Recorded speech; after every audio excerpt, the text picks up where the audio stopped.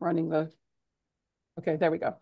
And so we have a really nice document to share with you on data routines if you're still in the classroom, and I think it'll be a nice printable for you to have around when you're developing routines. Then we're going to talk about different options for supporting students on Tier 1 assignments using ASSISTments.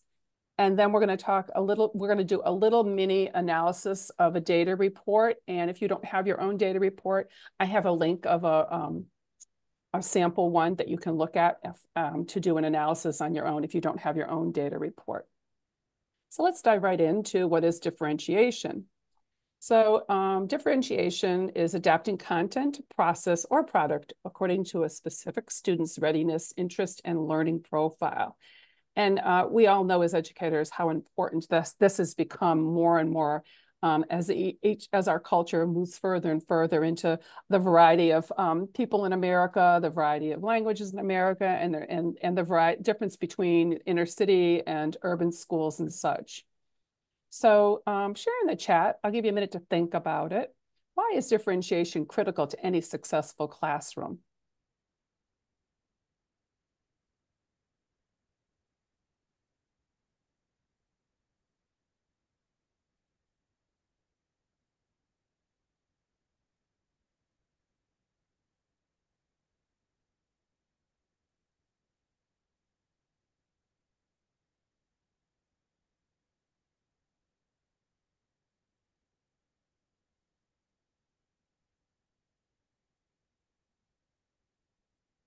Yes, true, Al. Student population is heterogeneous. True, very true.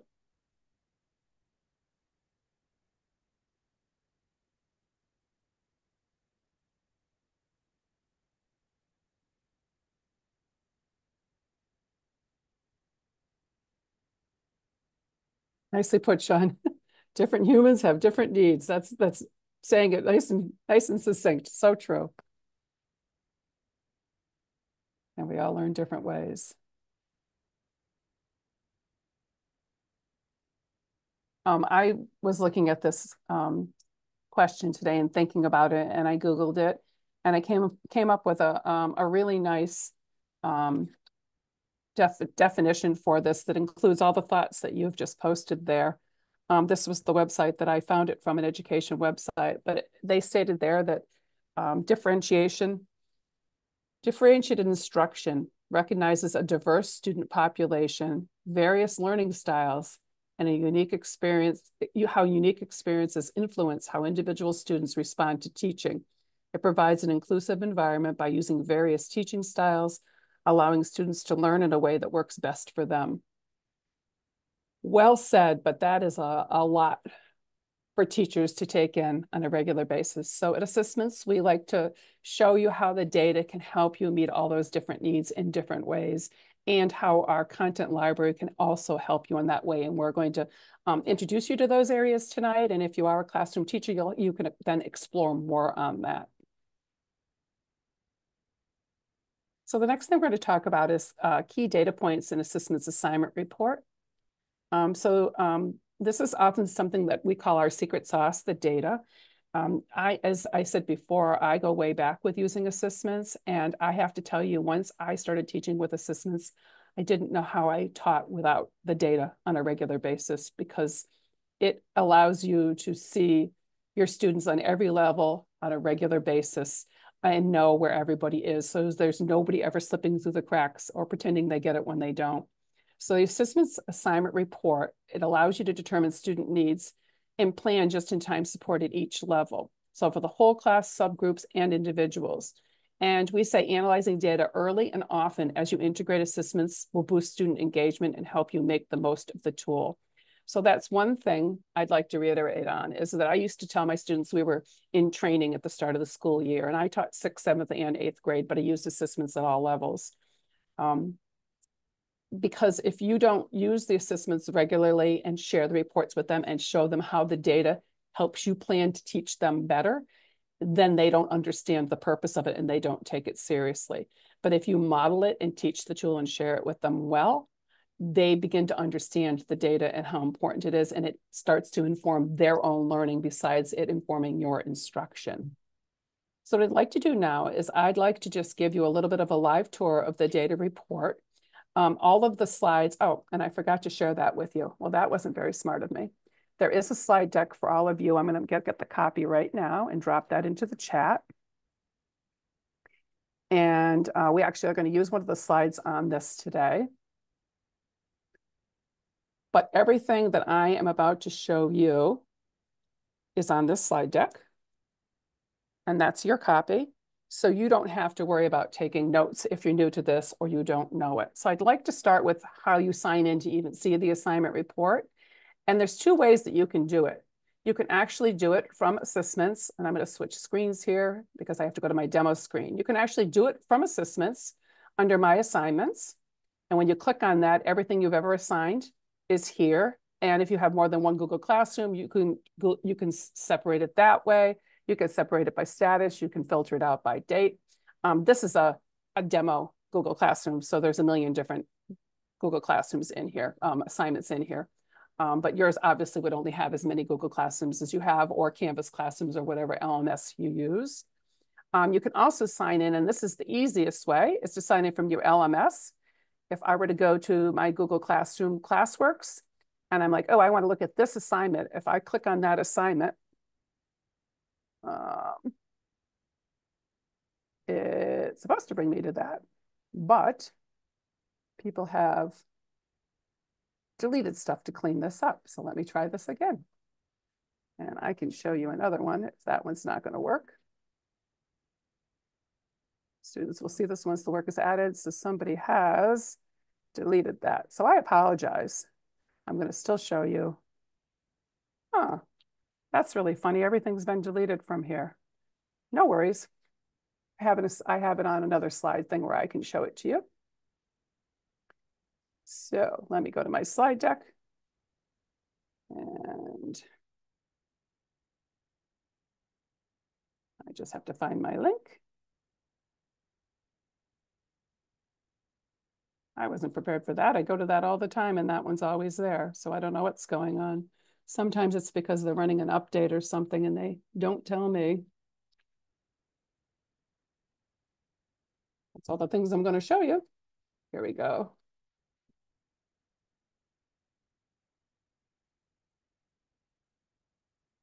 Bear with me for a moment. I can't find it.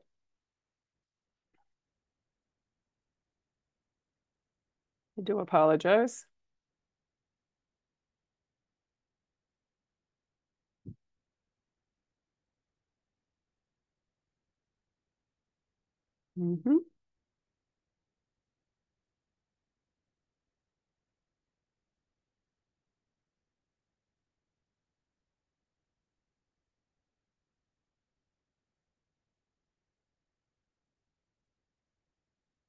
Oh,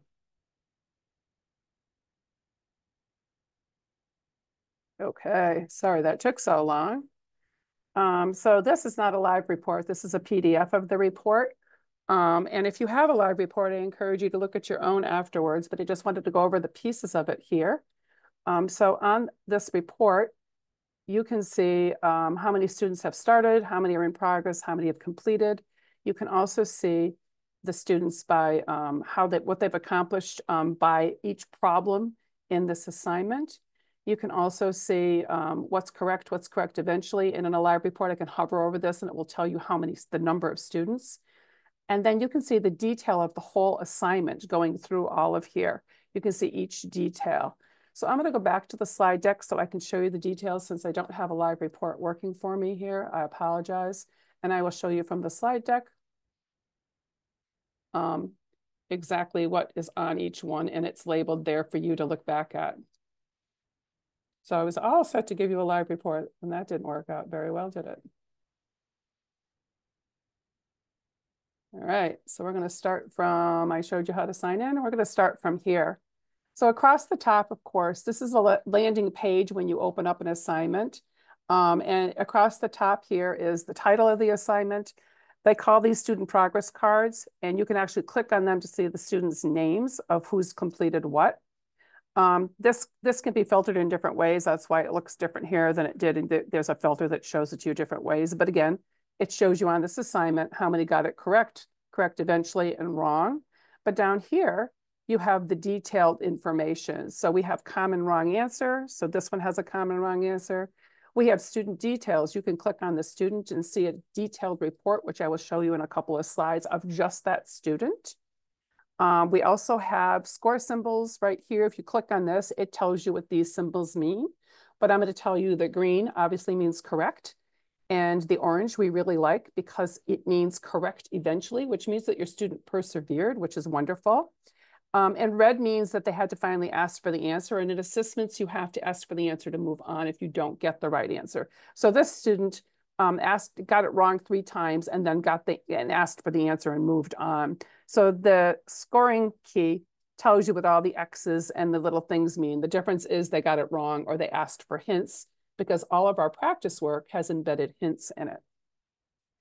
You also can click open each one of these problems and see what the problem was, what the right answer was, and then scroll down and see what each one of your students answered, which is really helpful when you have a common wrong answer, because you'd want to look and see, why did so many of my students get this one wrong? So I have that on the next screen to show you. So here's the common wrong answer. So right here on this problem, you'd probably want to look at it, because what this says is, of the students that got it wrong, 33% of them said the answer was 9. And so that would be something that you'd say to the students, I wonder why so many of you got the same wrong answer. And that opens up a great discussion. Even the kids who got it right are engaged in that discussion. This is the whole class average, and this is the individual score for each student. Going across here, you can actually click on this and open it up to see what student this student did. They got it wrong twice, then they asked for a hint, and then they got it correct. They got it correct even though they got 0 credit for it. And we don't look at those numbers as a grade. We look at them as data and telling us how we're doing and how we're doing with the learning. And it's really important to help students understand that, so they don't say, well, I got it right and I still got 0 for it, because it doesn't mean that. It doesn't translate to that. Okay, and moving on. This is the student details report. This is the teacher view. As I said to you, if you click on the student name in that report, this will open up. And you would not do this for every one of your students, but what it does is it shows you how much time a student spent on things. If they spent some time thinking about it, when they answered it incorrectly, did they spend some more time thinking about it? Did they think about the hint when they asked for the hint? And it shows you if a student's really been putting a lot of effort in and they're struggling, or is the student just clicking through and asking for the answers and not caring about what they're doing. And what's really valuable about this is, because besides when you're training kids to use ASSISTments, besides the fact that you can see exactly what your student did, once students realize that you can see exactly what they did, if they're just clicking through and asking for the answers and not putting effort in, once they realize that you can see this, they stop doing that. So usually early on, when I'm training students that are new at ASSISTments, I get a screenshot of one of these reports without a student's name showing on it and show them what I can see, so they understand that, they just keep asking for the answer and they're not really doing the math. You can also view your report by standards. And so up here is the standards. It's a tab up here that says show it to me by standards versus show it to me by problems. And when you show it to by standards, what this does is it shows you the standard that was on that assignment. There was 2 problems with that standard. There was 4 problems with that standard and 1 problem with that standard. So when you go down here and you look at the average, this 50% means that this student, that's the average for the 2 problems on that standard. So that's how they did on that standard, but it's the average of 2 problems. This one, obviously the student's struggling with, because the average was 0 for 4 problems on that particular standard. So this is really nice, especially if you do standard-based grading, because it gives you a really clear picture of where your students are with the standards and what standards they need more focus on. So now what I'd like to do is just talk a little bit more about these key data points that we just looked at here. And what I wanted to show you is that these points are great starting points if you're new to ASSISTments. So the class average, the problem or standard average, the individual student score, and the common wrong answer. And I just wanted to give you a little bit of an overview on this. So the class average, and you'll get into a routine protocol of how you look at reports quickly, the more you get used to them. But the class average is a way to quickly assess the whole class understanding on an assignment. If you teach something brand new and the class average is 20% on a practice problem set they did or something they did for you, you know they're at the beginning of learning and they need a lot more practice. So you're not going to say, oh, we did really bad on that. You're going to say, oh, this tells me that we need to do a lot more practice on this. Since it's new, we wouldn't expect to have scored that high. Let's talk about what we didn't understand yesterday and see if we can do better today. The problem or standard average helps you identify the individual problem and or standards that needs the whole class review. And the individual student scores is a place where you could do a one-to-one check-in with students, individual students, to discuss their score and reteach as needed. Sometimes there's a small subgroup of students that fall into that category. And you know, while the rest of them are doing regular practice today on that new skill, you might need to take a small group aside and reteach them. And then the common wrong answer facilitates a whole class discussion around common misconceptions. It is such a great math discussion starter because when you say, I wonder why so many people got the same wrong answer, I'm going to give you 5 minutes to see if you can figure it out. Maybe with your partner, maybe you're going to look at your own work. Even your student that got 100% on that one is curious as to why so many of them did it. And they all get really engaged in talking about what their thinking was and how they arrived at that. And it makes them feel not alone in their struggle because they start to realize we're all in the same struggle, this productive struggle of learning, and everybody's doing the same thing. They're all thinking the same way as we go along. It's a very powerful thing for students to start to feel like they belong in this learning process and they're not sitting there alone thinking I'm the only one that got that wrong, which is the way they would feel if you corrected the papers by hand and handed it to them because they wouldn't know what everybody else did. So this is our assignment report protocol. This is like a getting started when you're getting used to it. So the first thing you'd want to do is review the whole class average. Then you'd want to review the problem average scores to see if any particular problems had common wrong answers or anything that you needed to address. And then you'd want to analyze the common wrong answer and the trends to talk about. Now, once you've done this, you already know in your head what the students need to be retaught, why they had this common wrong answer. But what you don't want to do is go into the class, put the report up, and say to them, I can see what everybody did wrong, because that's you still leading the lesson. Instead, you say, oh, a lot of us struggled with this one. Does anybody want to share, where they got with that? Because I'm curious. I'm trying to understand how I can help you learn this better. And you take the onus on you of this information tells me that I'm going to teach you, but you're going to engage them in helping you understand it, even though you almost always understand what they did wrong because you're a teacher. They don't know that. Yes. Say that statement one more time. I'm going to. Rather than you as the teacher saying, I understand what everybody did wrong. Right. Say that statement again, because I have a tendency of talking at them instead of discussing with them. Right, and it's so easy to look at this report and go, oh, everybody got that common wrong answer. I know exactly what they did wrong. And it's so easy to go into class, and because we're with time, you want to go in and say, okay, everybody got number 6, got the same wrong answer in number 6, and I'm going to tell you why. Instead of telling them why, you say to them, look at how many of you got the same wrong answer in number 6. Can anybody share what their thinking was with that? And I'm going to give you a couple of minutes to look at your work and talk with your partner and think about it and not lead the discussion, because once you get them to start talking about it, then they become engaged in what the data is showing. And I say to them, I can see I need to clarify and teach this a little bit more. If you could share your thinking with me, I know better what I need to do for you. So I take the onus on as the teacher of this data tells me I need to do more for you. Help me understand what it is I need to do for you. And it really, really engages students. There's this changeover that happens to kids, not overnight. It takes consistently using this at least 3 times a week for, I'd say, 6 weeks, and you modeling that data for students to start to see, oh, everybody else is also struggling with the same things. And this helps my teacher know what I need to know, because they're not raising their hand and saying, could you explain that again? But when you present it that way, they're saying, can you explain that again to you? But they don't realize they're saying that. So does that make sense? Is that clear? Yes, thank you so much. You're welcome. It's a real turning point in the classroom. And I think the biggest thing for students to see in the data report is that they're not alone in the productive struggle of learning mathematics.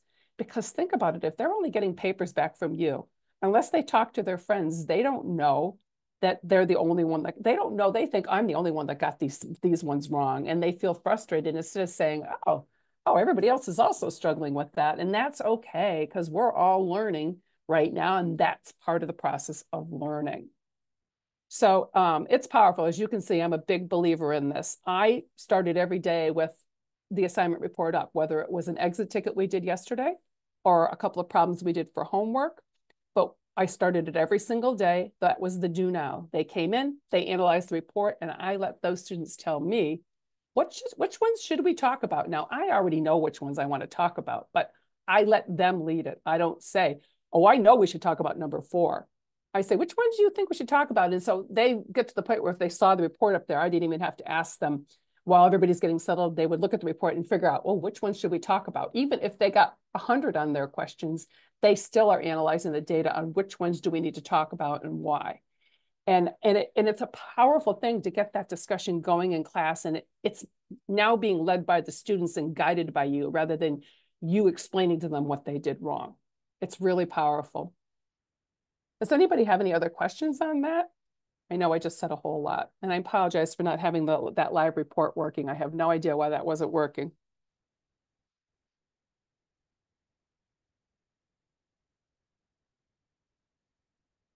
Okay, well, feel free to interrupt me if you have any other questions as we go. This right here, I'm going to drop a link so you can make your own copy. This is our ASSISTments Teachers Routine Pathway. This is a wonderful, I did not write this, somebody else did. But it's a wonderful, if you're just getting started with assessments and using data on a regular basis, it's a wonderful way to start with a routine that you're going to use regularly with your students. And we recommend you start with one routine. And so go ahead and click that link and you'll make your own copy in your drive. And we ask you to start with like one routine. Don't try to do everything at once. Learn assessments, start with one regular routine. And when you feel like your students are ready, add another routine. I'll give you a minute to look at that. Can everybody get their copy open?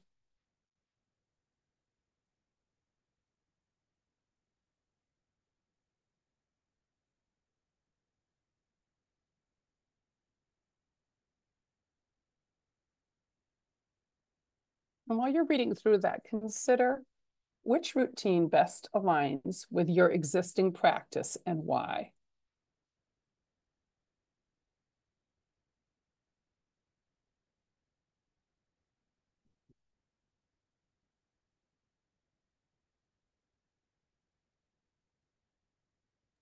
Say that one more time. Yeah. What does the word routine pathways mean? So these are the different routines that will help you develop strong data routines within your class. So these pathways are different ways that you can start to develop good data routines in your class. So we recommend that you go with something that already aligns to what you're doing, that you're not completely changing what you're doing. So I'm asking you which of these routines that you're reading would best align with your existing practice and why. Because you would want to pick something that marries with something you're already doing. You don't want to start everything completely different in your class. You want to build on what you're doing. I could give you an example if you'd like. A warm-up. A warm-up is something we know that engaged students in the prior lesson. It's a good way for a quick way to see if everybody is on target with where you need to go today or not. You could have 1 to 3 questions that students come and sit right down and do in the first 5 minutes. You can put the report up real time and say, okay, we were going to start on this today, but first I'd like to talk about this because you see that everybody still needs a review on something, or they didn't quite understand something from a day ago.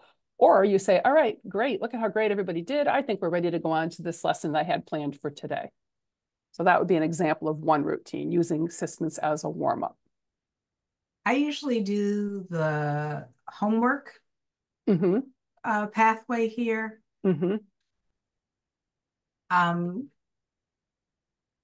There was my coworker was explaining to me that illustrative math wants teachers to do the cool down in class with students. Mm-hmm.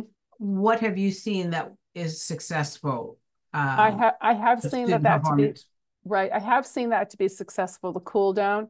The problem a lot of teachers run into with that is class time. And so what we have said is don't expect to do a cool down every day, because sometimes it takes you 2 or 3 days to get through a lesson, because I've taught with IM also. But use the cool down as part of the last day of the lesson, and use that cool down as your lunch for the next day. So you've had the cool down, you see where everybody's at, you can discuss it and go over it with them the next day and reteach or move on depending on where they are with it. That's a good suggestion. Thank you. You're welcome. I think that the biggest mistake people try to do with all the pieces of illustrative mathematics is they try to do a lesson a day, a thing a day, a thing a day. And it's really not like that. It depends on the content you're teaching and where you're at and who your students are. You could spend 4 days on a lesson in IM. You know, when I taught 8th grade, I could spend 10 days on a lesson, you know, depends on what the content is. So the cool down might not be every day. And if you use homework, I would suggest that you not give them a lot of homework. I suggest you give them maybe 3 to 5 problems for homework, because that's enough of a picture. If you didn't have a cool down that day, that would be enough of a picture to know, are we ready to move on to the next part of the lesson? That would give you the same sense, even though sometimes parents help with cool downs. I mean, with homework, I understand that. But teachers do tend to tell me they prefer cool downs in class because they want authentic data. Are there any other questions?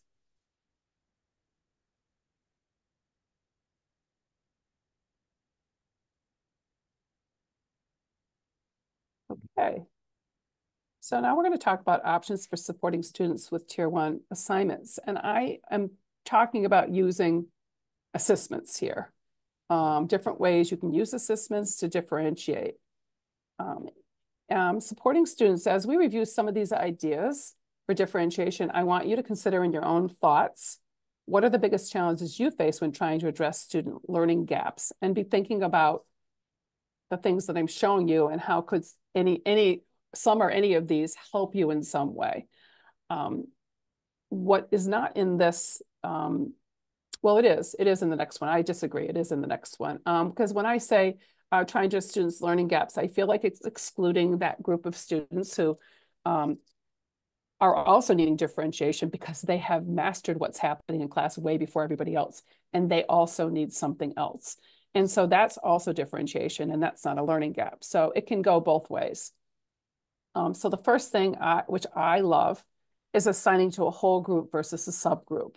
When you're in the assign time screen on ASSISTments and you pick a class, once you've picked the class, you can click the menu where the class is, and it will give you the list of all your students. It'll give you the whole list of them, and you can click off the students and you can just assign something to a subgroup of students. So you might know that you have a couple of students who really need more practice on a particular skill that everybody else has mastered. You could go into ASSISTments and find that skill and assign it to just those students.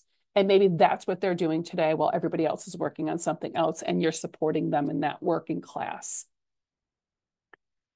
And so like I said, once again, you select your Google Classroom, and then that roster is in there. If you click the down arrow, this opens up and they're all there, and you can check off whichever ones you want to assign to.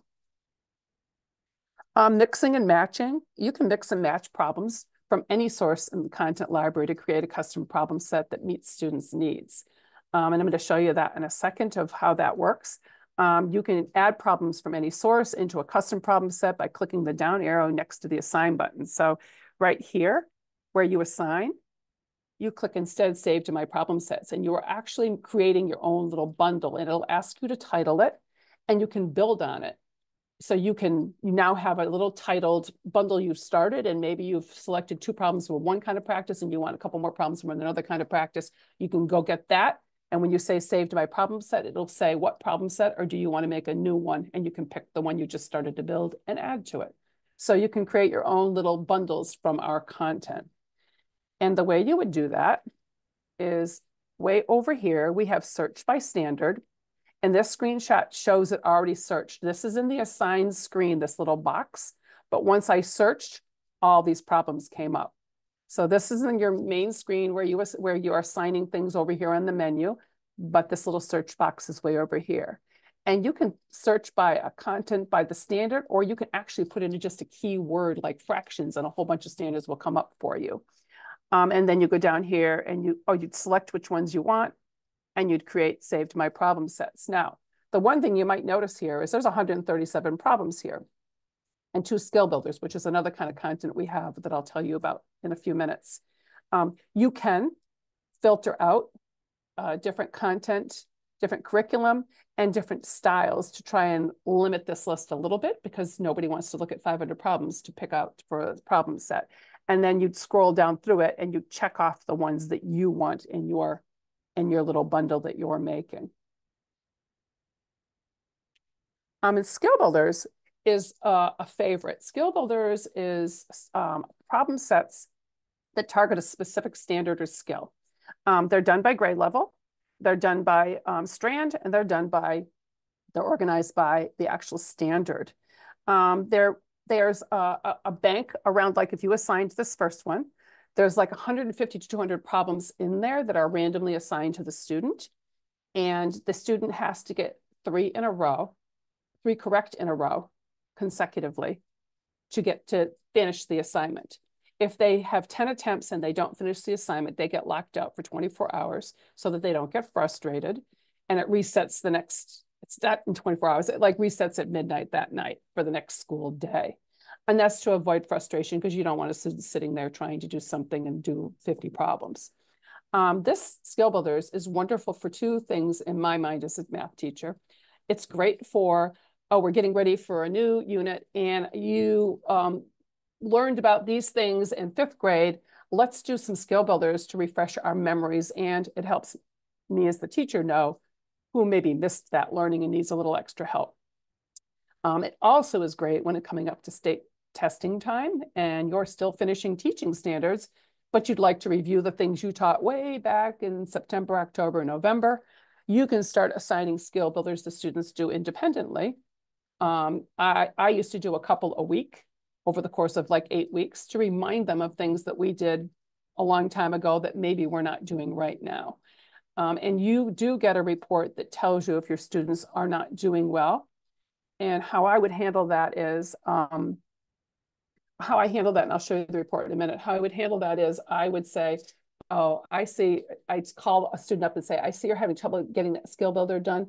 Why don't you come sit with me for 5 minutes at lunch or whenever there's a free time? I bet you're just making a small problem. We'll get right through it. And usually if you help them with one, they understand what they were doing wrong, and then they're able to successfully pass it. So it really helps you to help everybody review while you're still teaching class. The other thing we have is problem-solving sets. Now, the last thing I said was skill builders. Problem-solving sets are sets that you can also assign to your students to target specific standards or skills or review or for additional practice. These sets typically include 5 problems each and function like a regular assignment and ASSISTments. So this is nice because it also goes through the strands.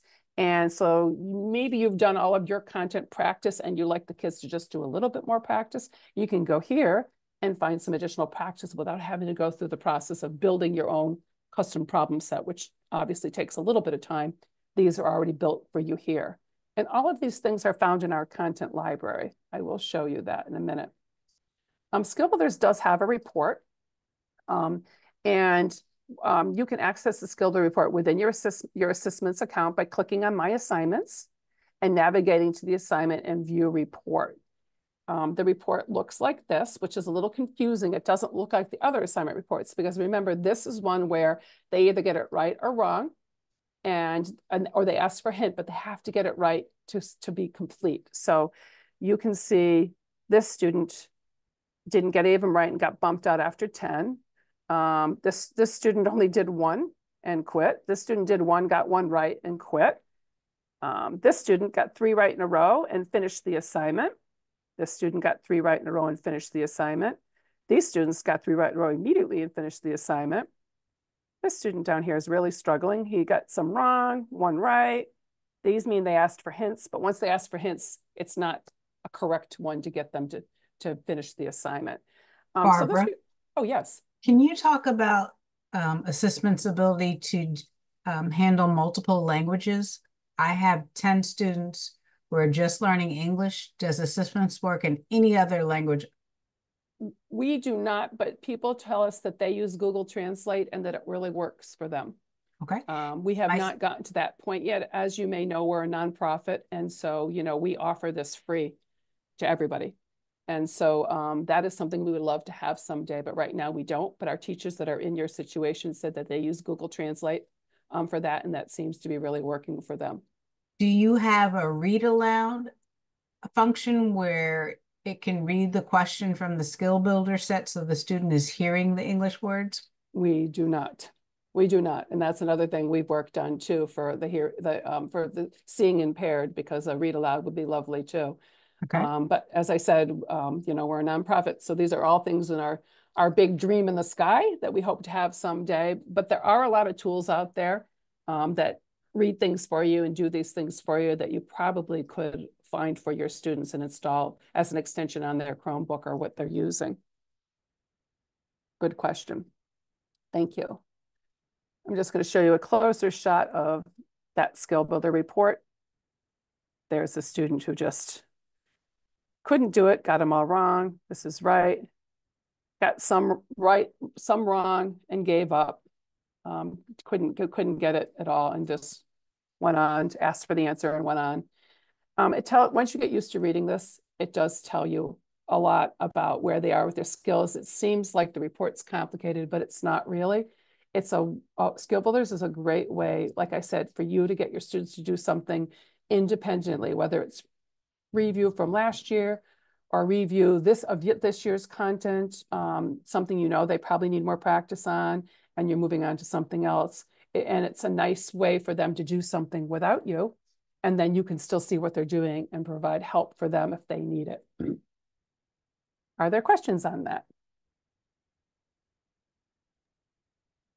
Can you talk about, so South Carolina is updating their standards, and they will begin for the August 2025 school year.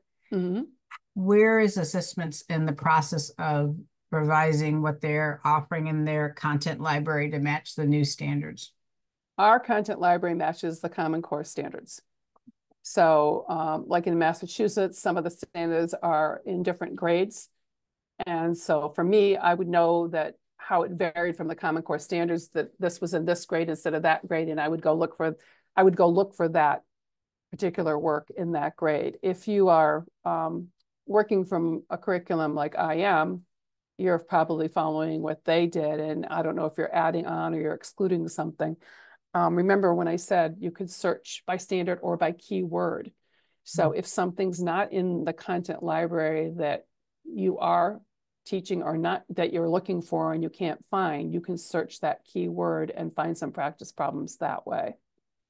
We can't match all of the standards across the country for every state, because a lot of states, like Massachusetts, it's like that. We mostly reflect the Common Core standards, but there's some things that Massachusetts has moved into different grades that in the Common Core standards are not in those grades. So you have to know that when you're looking at the content.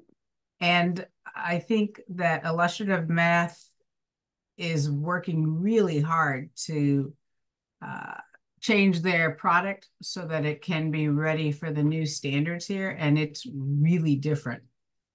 So after, at the end of the meeting, I'm happy to show you what some of the things look like here. How about I'd love to see that. I'd love to see that. Thank you. I've been working on content IM 360 with content changing. We have been updating the content to reflect their IM 360. And it's mostly repackaging, rebundling things and moving it around from what I've seen, but I'd love to hear what you have to show me. I'd love to see that. Thank you. Okay, so the last thing we're going to do is you're going to do your own little assignment analysis. If you do have your own report, we'd like you to pull it up if you already have an assignment report. If you do not, I am going to give you my link so that you can look at this assignment report. And I'm going to drop it into the the PDF in there. I can't give you a live link because it doesn't work. Used to work, but doesn't work anymore. So that's a PDF view of this assignment report. And I'm going to give you a few minutes to look at this report or your own report and notice what data do you observe? What data stands out to you? What would be an actionable next step for your instruction and why? And if you've already followed up on some report, would you do something different? Or what do you wish you had done? And I'm going to show you where I want you to do that information in a minute. This is the assignment report analysis protocol we talked about earlier. Oh, I'm not on that screen. I should show it to you. That's it there. And that is also on your slides, slide 36. And if you go to on your slides, slide 41 and 42, you can all use slide 41. I'm going to actually go to your slide and show you. Make sure it's slide 41. It is. Here's where you can type. And there's the question again. Considering your assignment report, what is your observation about the data? And what would be your actionable next step for instruction and why? So you could type in your observation here, and then what you would do instructionally and why. And I'm just going to give you about 4 minutes to do that. 5 minutes. I can give you 5 minutes. I want to honor your time. And feel free to unmute and ask questions if you have a question.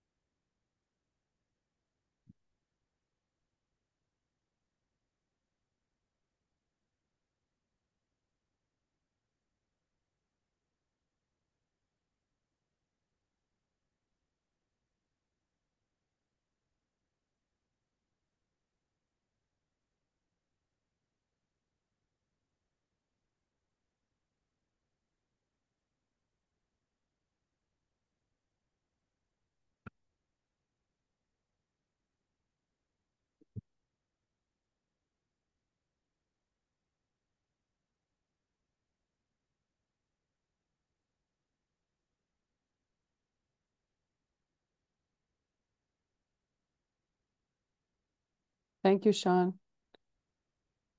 You will get a follow-up recording and email.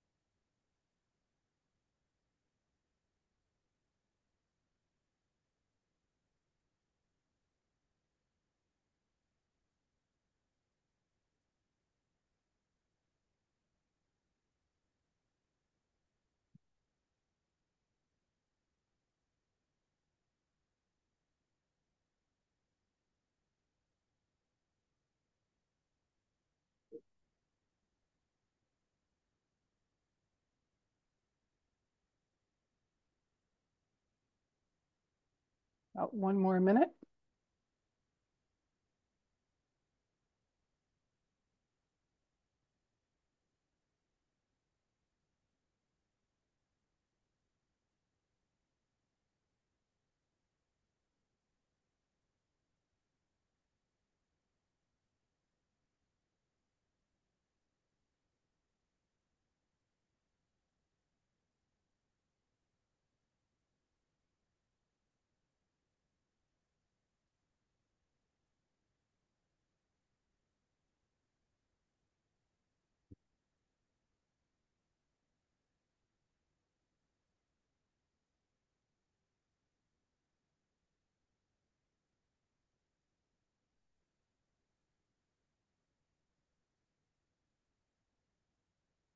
Okay.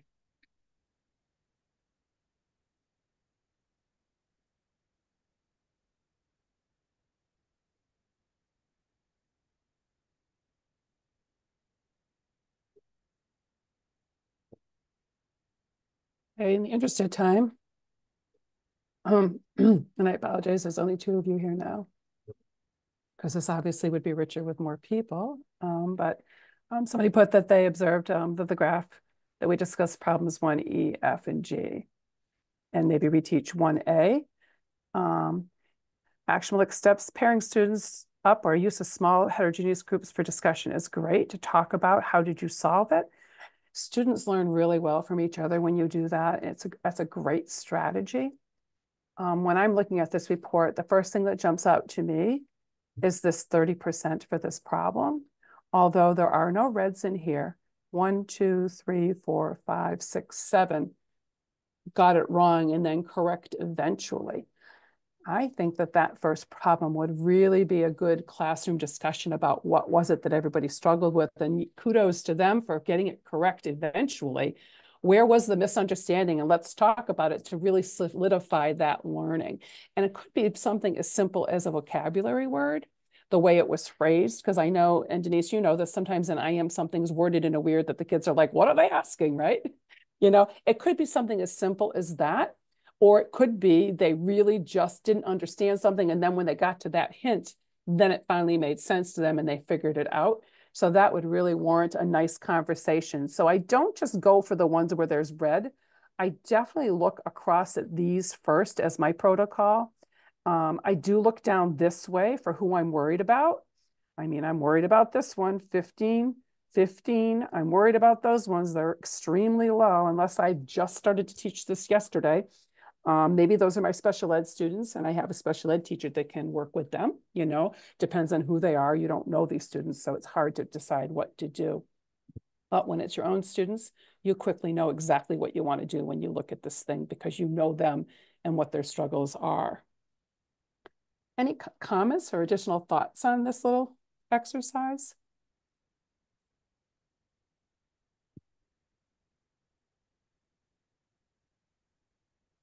Excellent. I hope that gave you a little taste of what it is to use data in the classroom. So now I'd like to wrap up and give you enough time to always do our little quick survey because that's how we improve ourselves. And so on the wrap up, I'd just like to say that we hope you learned in this session how to confidently find and assign the content choice and assessments and support a successful routine, assessments routine with students. The one thing that I did not show you that I'd like to just show you really quick is where all those things are in case you haven't seen them. Oh, the thing's always in my way.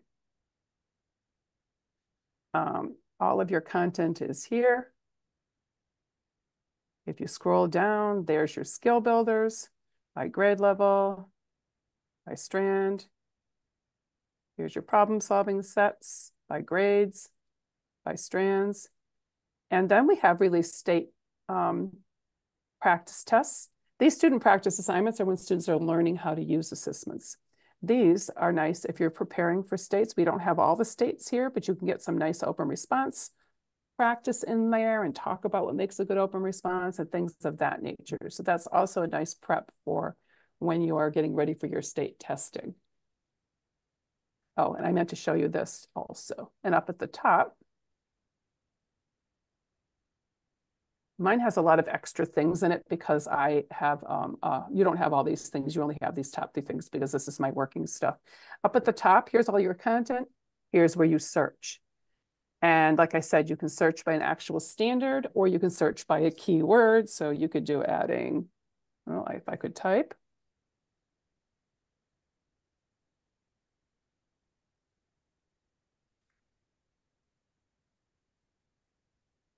And why is it not? No, standard matching, sure. Code word. Let's do fractions. I did that wrong. I don't know what's happening here. It's not working at all for me tonight. I feel like they're updating something. Oh, well, it does work by keyword. I think they're updating something. I think that's why my demo thing didn't work. So I apologize. So here is our little survey. You can click on the link on your last page. I can also attach it in here for you. And this is the workshop date. And this is the title that you'll put in on that survey. And that's all on your last slide. I thank you for using your last minute to fill out that quick survey. The feedback is we always improve everything.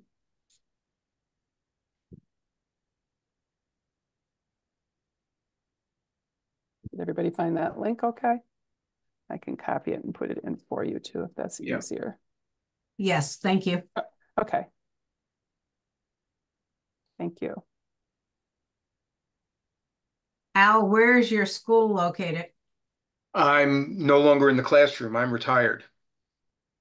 I'm here because of my intellectual curiosity. How are you thinking about using this information? Well, I'm not sure that I will be using it. Like I said, I'm out of the classroom. I've been retired for 10 years, but I've seen technology advance.